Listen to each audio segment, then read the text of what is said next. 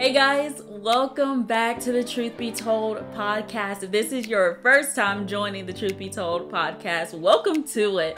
My name is Alexis Monet Howell, and I get the honor and the privilege of having conversations with you each and every episode. I'm super excited about today's episode because even though I had something else planned, I really feel like it's so important to give some life updates and to share where my heart is currently, what I'm walking through, who the Lord is revealing himself to be to me in this season, and just to really talk about that. So imagine if you and I were meeting up for coffee, or in my case, ice cream, because your girl loves some ice cream, and we were just talking about our week, our day, what's been going on in our lives. So this is what this conversation is all about. It's really a life update since we've talked last, and just all the things that I've been learning in the in-between times, right? So I'm so excited to get into this, to have a conversation with you. I'm so honored and blessed that you are here, and I value your time and your life. So thank you so much for being you. I really just we're just going to talk. I have my notes here, but you know how we do. If you've been watching for a while or listening for a while, we just let the Holy Spirit do what he wants to do and say what he wants to say. So it's no different in this episode. But I really, again, want to give you a life update of what's been happening. As the pictures that you can see, I've been able to do some fun things over the past few weeks and just disciple and learn about discipleship. I've also been dealing with different things personally, and I've talked about up here my anxiety and the battle of what that looks like, and the things that I'm doing to help me overcome anxiety, and inviting the Father into it. All the different things have been happening recently, and if I could really sum up this conversation and this season of life that I'm in, it is full of waiting seasons, discipleship, exhaustion, and the tender, good, kind, loving voice of God. So we'll start with the waiting seasons, and I just want to be quite frank with you guys. My family and I are in a waiting season. We are believing the Lord to fulfill some deep desires of our hearts. We've actually been praying collectively for these desires to come to fruition for about 2 years now. And in this 2-year waiting time, we have grown some deep roots into the Lord. The Lord has uprooted some things that are not of him from our hearts. There have been a lot of molding and correction, conviction that has come about in each one of our family members as we've waited on God. And so it's been a really refining moment for us, because it is as though we are in the fire. And we believe that when we come out of this fiery situation, that we are not going to smell like smoke, but we are going to smell like the fragrance of Jesus. We are going to give God glory where we are and in what is to come. And we're just so blessed by how the Lord has pursued us in this time of waiting. And so for you, maybe you are waiting on God to fulfill something that you have brought before him. Maybe you've brought it before him once or several times. And please understand that you're not alone. I and my family are in that time, but I believe the Lord has showed us facets of his character. I think that's the right word, right? Of his character, of just who he is and who he wants to be to us and who we are to him. So hopefully we can get into that. But as I've mentioned, in us waiting, feeling like we're in the fire, really believe that we are.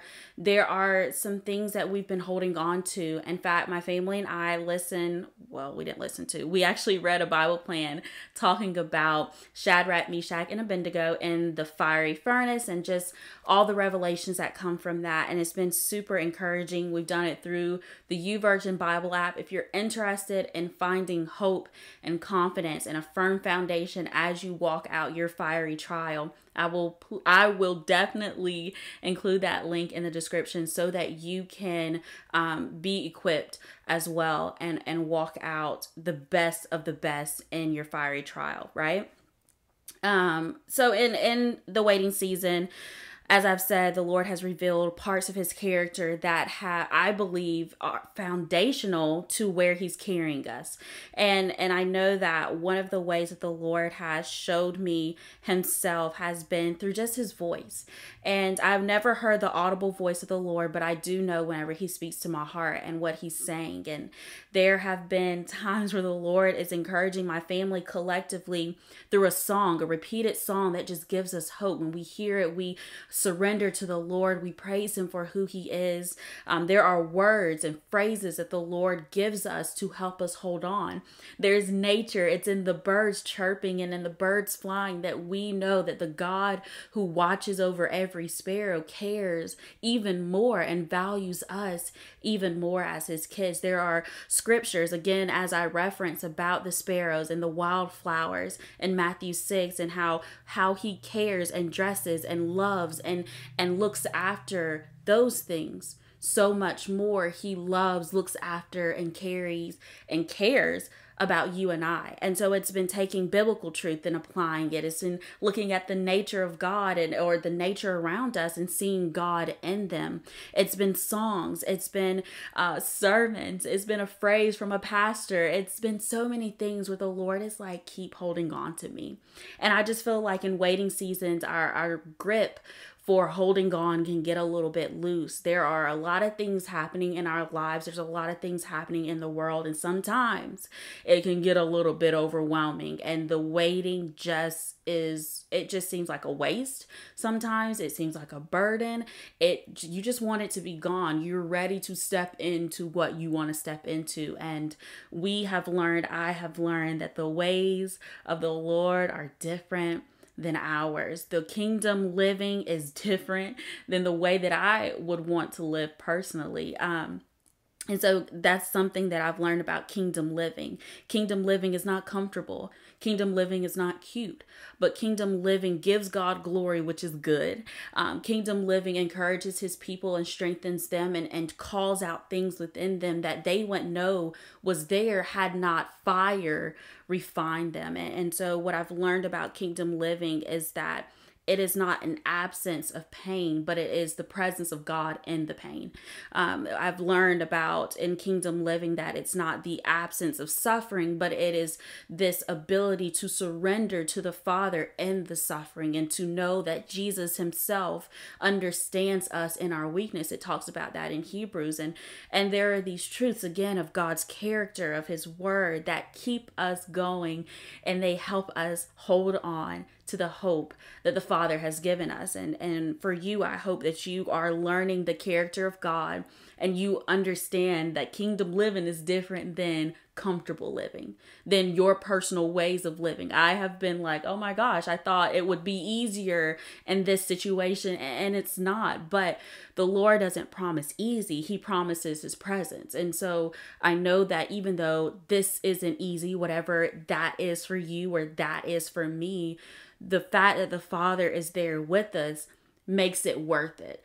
And I think that's something that has really been an anchor for me, is knowing that, Lord, this isn't easy. I'm ready for this to be over, quite frankly. But I know that because you're in it, you have a purpose for it. And because you have a purpose for it, you're going to get the glory in it. And that is the goal, is that God would get the glory that he so well deserves. And so therefore I surrender and I praise and I continue to walk hand in hand with the Father. And it has been such a beautiful time that I've seen, and the ups and downs. And that's really where you see the Lord, is in those kind of like low moments, is where you really understand his character. So I'm grateful to know him and to learn more of him and to live for the kingdom and not for myself. And he's taking that out day by day and purifying my heart for sure, because there's a lot of things that's got to get checked and be renewed. And he's doing the best he can to make something new out of what is often selfish and prideful and broken. And he is good at what he does. I'd also mentioned earlier that I've gone through stages of exhaustion. in my Christian burnouts video, if you haven't listened to that, I talked about how sometimes you can get burnt out and just not have this fire to pursue the Lord like you would have maybe in a past season, and how that's normal, that's okay. But the purpose or the goal is, even in the burnouts, that you would continue to pursue God and make that a discipline, and that you would be blessed by it. I've also, in that time, I was super exhausted, and for several weeks, I was super depleted. I mean, emotionally, physically, spiritually, I was just like done for, between college and content and doing good things for God's glory and getting the opportunity to love and serve. All of those things, they take effort, they take energy, and they can be exhausting. And so I went through several weeks of just utter exhaustion, just wanting to take a break from doing content, from serving, from, just needing to breathe. And the Lord, in his kindness, even when I was tired, week 3, right? And I kept going. The Lord knew what my breaking point would be. And before I broke, he spoke. And I actually received a message from someone asking me to give them advice and guidance in their spiritual walk. This refueled the fire once again to continue to do what I do, which is to encourage you to pursue God. And in pursuing God, you will see his purpose for your life and experience the goodness of his character and give him all the glory, again, that he so well deserves. And so it put a little fire under my butt, and I am, though still exhausted at times, the purpose for which my exhaustion is coming from is worth it, right? Like, I know what I'm doing this for and who I'm doing it for, and therefore I keep pushing. So maybe you're exhausted as a mom or as a sister or as a college student or whatever season of life that you are in. You're exhausted, depleted, ready to regain energy, ready to throw in the towel so that you can just lay back. I think everybody, there's discernment in that. I'm not going to tell you to keep pushing, keep going, and you're supposed to take a rest. Really go to the Lord about that thing. But I do believe that the Lord knows how to rejuvenate us, to refuel our passion for whatever he has purposed us for. And I just encourage you to go to him and to get a word from him and then live out what he shared with you.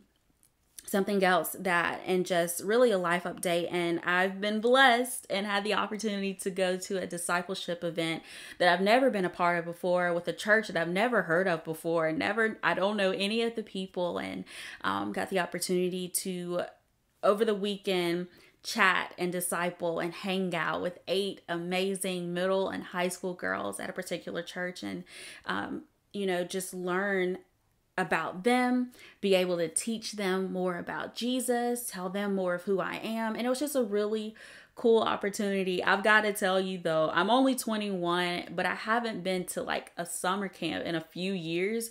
And this 2-day event wiped a girl out. I was exhausted for a week. I was still regaining my energy. I was groggy. I was like, these girls wiped me clean. And it was such a fun opportunity because I learned what discipleship looked like.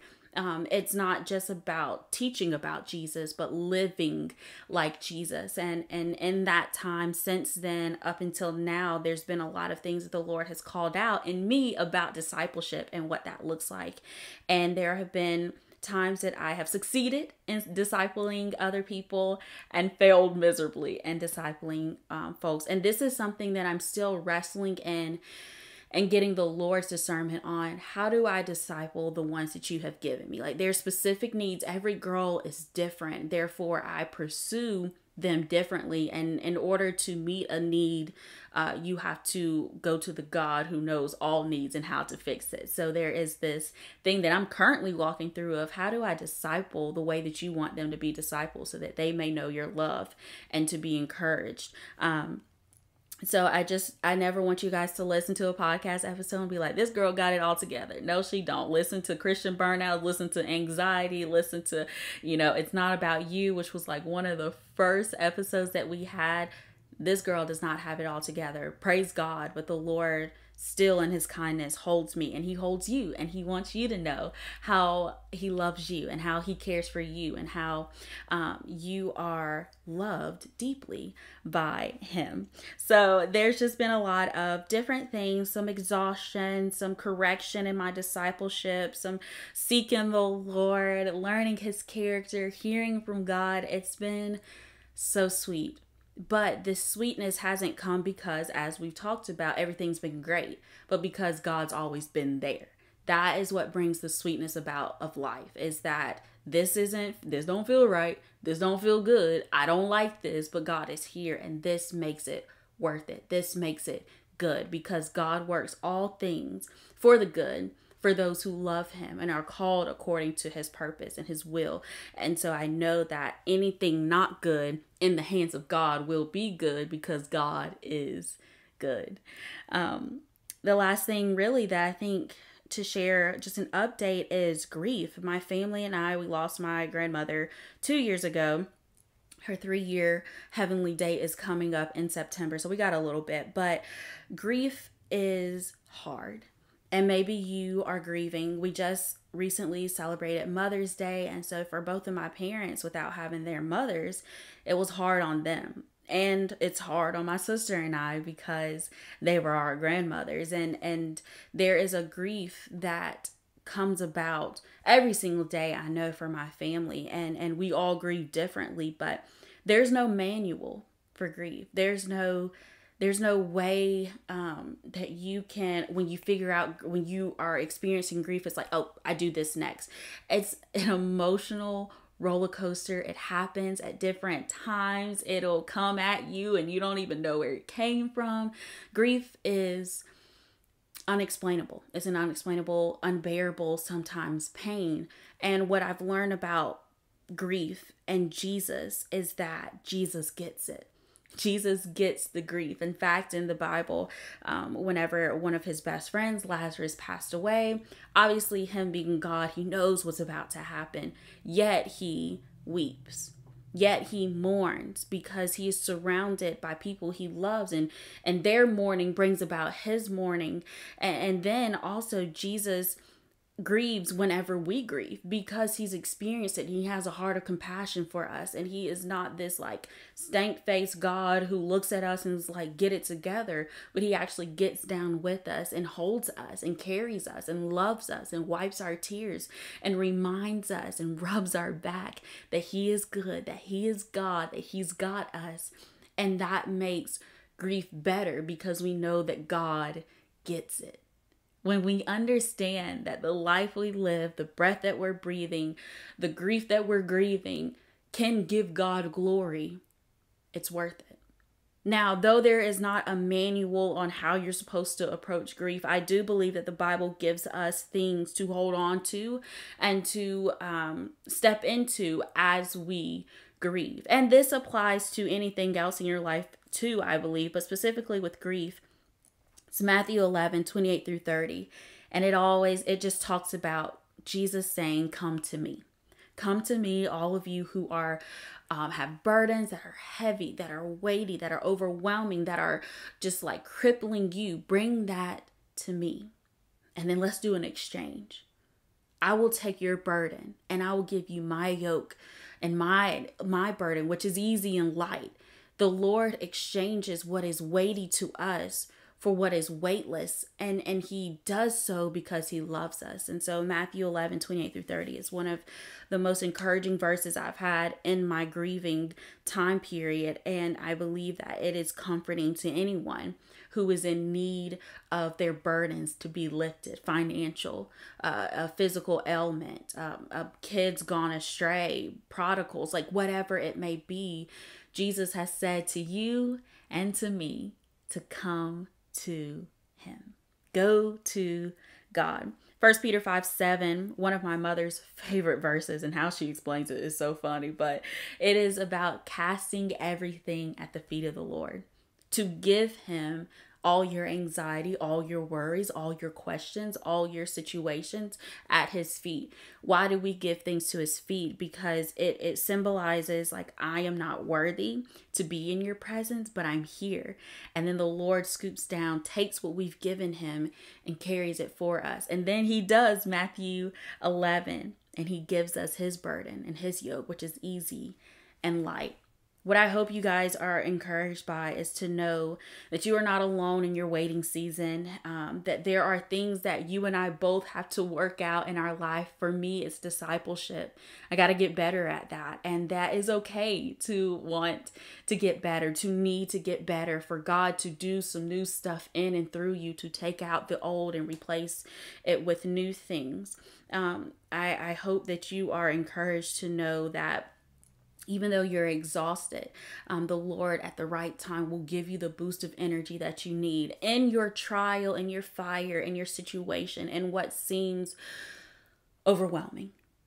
I hope that you would see Jesus in the fire, that you would hear his instructions, that you would read his word, that you would surround yourself with men and women of truth, of Bible believing people, Christians who love Jesus, so that you will be held up and encouraged each and every day as you continue to walk out the path that the Lord has specifically written in your story.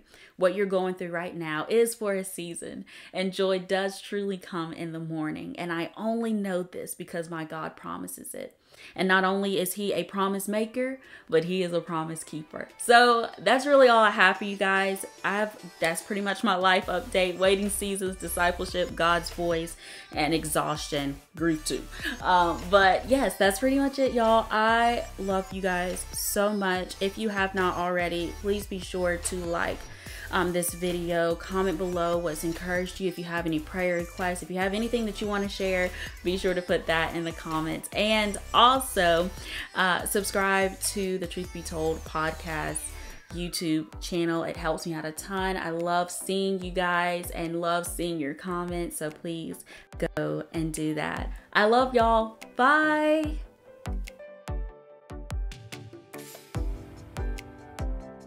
Thank you guys so much for tuning in to the Truth Be Told podcast. I hope it's been an encouragement to you and that you've had a moment to laugh, a moment to learn about the Lord, and have this newfound fire for Christ and to pursue him in the path that he has specifically for you. I'm excited for the journey that the Lord has for you, and I'm so thankful to be able to talk to you each and every episode.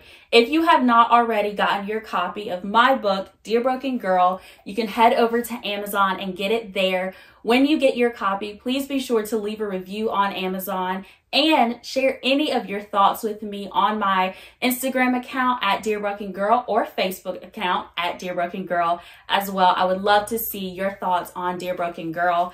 And so Dear Broken Girl is written to teach and remind you of your worth in Jesus. So please be sure to get yourself a copy, your mama a copy, your friend, family, or even a stranger, so that we can all be encouraged and be reminded and even taught who we are in the Lord. Also, I want to tell you about my Facebook ministry, Alexis Howell, which is a place for me to sit down with special guests ranging from 16 to 60s or even older or even younger. And we talk about Jesus and where they are, what they're learning from the Lord, who the Lord is to them in their season of life. It's an amazing conversation that I want you to be a part of. So head over to Facebook and search for Live with Lexi Howell. Be sure to like the page, share the content, let your friends know that this is a conversation for them. Speaking of liking and sharing, be sure to subscribe to the Truth Be Told podcast on YouTube, podcasts that you listen to. Be sure to follow me at Dear Broken Girl on Instagram, on Facebook, and even on Facebook, my personal page, Alexis M. Howell, where you can see all the weekly and even daily encouragement that we have for you so that you can learn more about Jesus, that you can grow in him, and that you can live for him. It's all the tools, the tips, the tricks, the study tips that you need to grow in your faith with him. So that is what I have for you guys. But before I let you go, can I pray over you?